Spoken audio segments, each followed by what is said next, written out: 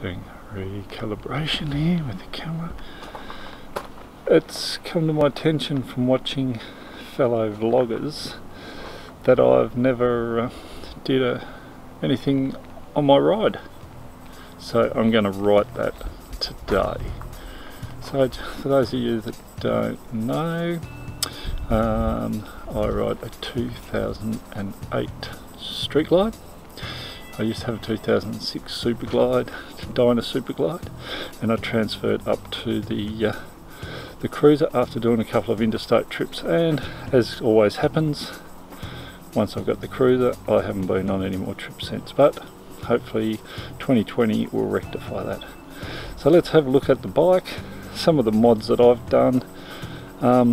Just to let you know, the mods that I've done have been out of necessity. I'm 6'7" tall, which is just under 2 meters in the metric scale, so I take a bit of manoeuvring to get on these bikes, so there's a lot of work and additions that need to happen for my comfort and sanity. So let's start at the front and work our way through.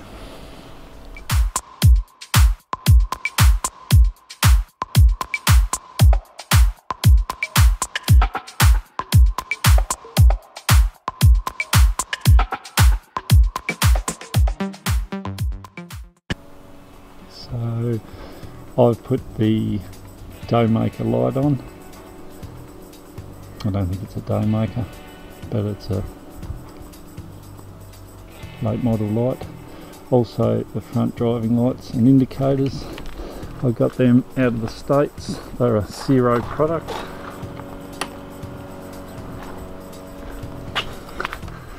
You know what they say, be seen, be seen. Myself, I'll just give you a bit of a look at it first. And as you can hear through the helmet noise, it is fairly loud with those drop pipes on the side. And there are Vance and home.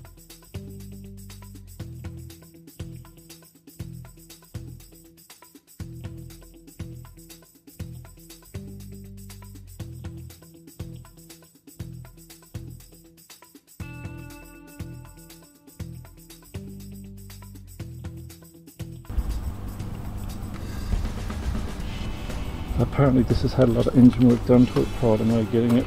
This is very high compression and it causes me much angst on starting some days and chews through the batteries because it's got no decompression.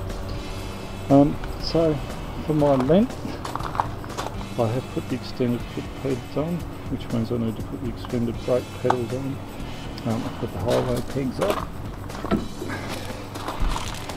as well. I've put the tall boy seat on just to give me another 1.5 inches. Still go with a little bit longer, so I'll keep an eye open for somebody to come onto those.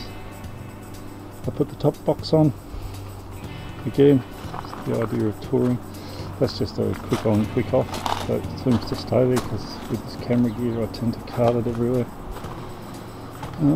Tall boy bars, I should have gone the whole hog and put the hangers on, but you live and you learn. Also put on the Zero 3D phone mount for touring. I've got it set up here as if I was going touring, and I've hardwired the Zumo Garmin waterproof GPS on there as well. That's pretty much what I've had to put mirrors on because when I put the tall bars on, I can't see the rear vision mirrors that are mounted. If you see them in behind there, can't see them for my arms and shoulders. So at the back I've also put the 3D Zero indicators on the rear.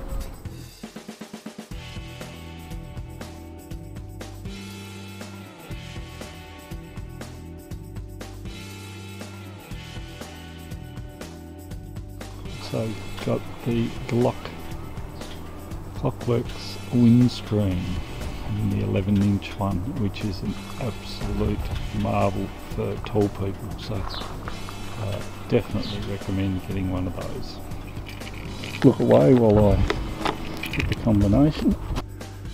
Oh well, good. Can you figure that? A GoPro mount hidden in the back. Okay folks, here it is. A box of the liquid gold. And I'll tell you what, so it sits down there. Oh, not quite. Not quite getting two in there, guys.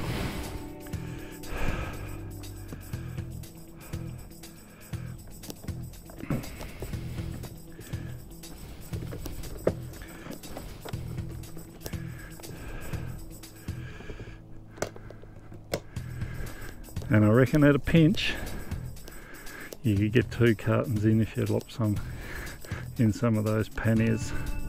You'd squeeze that in. So, to friends and foes, want to go for a ride and want to take some beers, you better let me know, and I'll might be able to officiate with the beer in the back of the Tourer. Just for a bit of fun and games. Adjust that up a little bit. Let's have a look and see what I carry in my panniers. Let's check it out. So this is off the cuff, so I'm not sure what's in here. I've got a rough idea, but it could be anything. So let's have a quick look.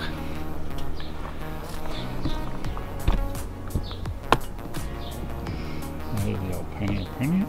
This is going to take some doing.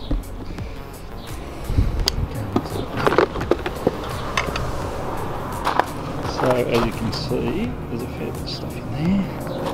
So we've got a micro towel. Never know when you need to wipe some stuff off your bike. A Harley Davidson type pressure gauge, a necessity.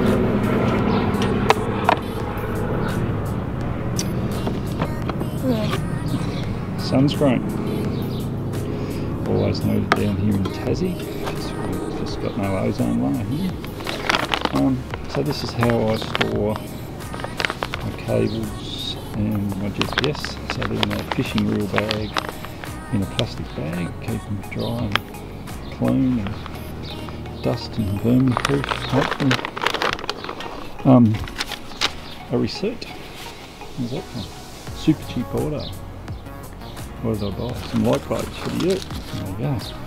That can probably go in the bin. This is why I can never find a chamois, because they're both in the bag. And the space. Bear with me, folks.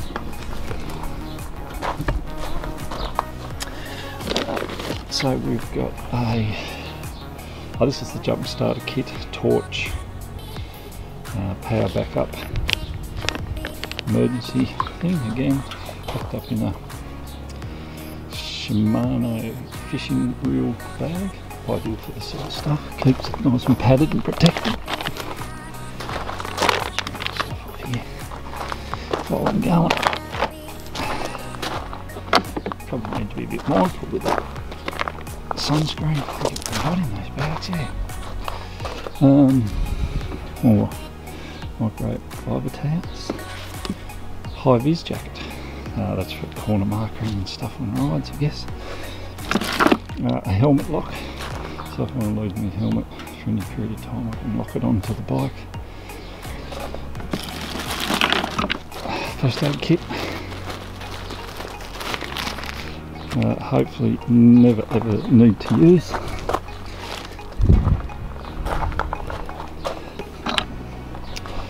A valve stem extension, because sometimes it's just, can we get that? Is that going to focus? Okay. Sometimes it's just a pain in the arse. I mean a pain in the bottom. Doesn't want to focus, there it is.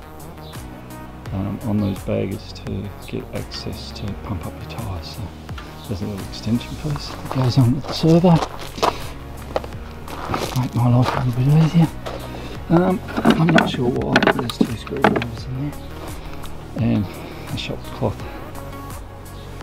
So that's what's in that side. Then what we got? Flathead screwdriver and a Phillips head screwdriver. They should be in the tool bag, which hopefully, again, security folks, trust no one with your bike gear.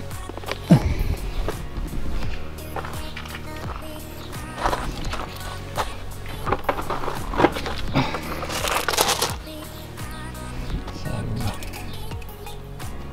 look away while I hit the combination.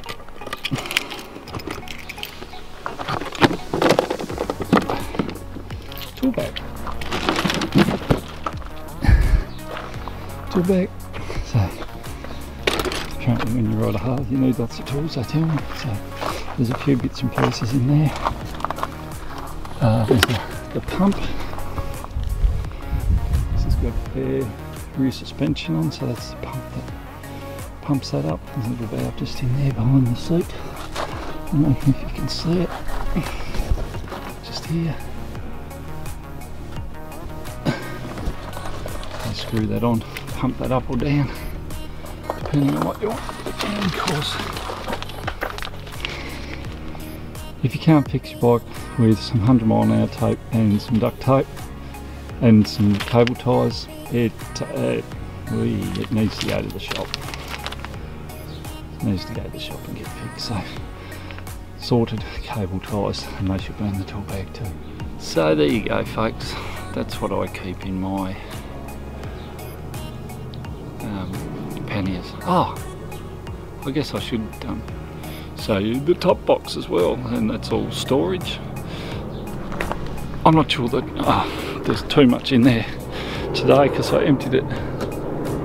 Oh, check this out.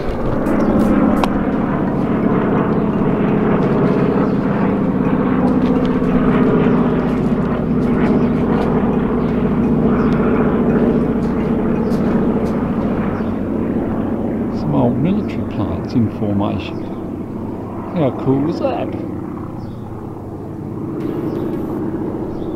How cool was that? I don't know how much of that or if any I got. Okay, back to what I was doing.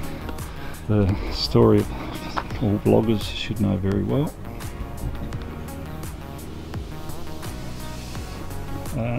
GoPro mounts. So that's an extra GoPro mount that I sometimes put on the handlebars to get a little bit of extra vision from different angles. Perhaps on the top there. Okay, let's go to focus. And it's just got the alligator jaw. Is it going to focus or not? Come on. Just screw that up. Tightens up on any bit of gear that you need to mount that on. So, you can fit a fair bit of stuff in there, so you need to be mindful of your weight distribution.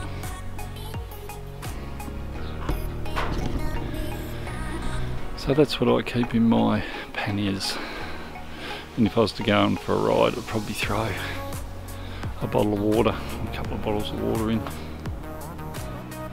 Cheers, I'll see you next time. Stay safe on the roads.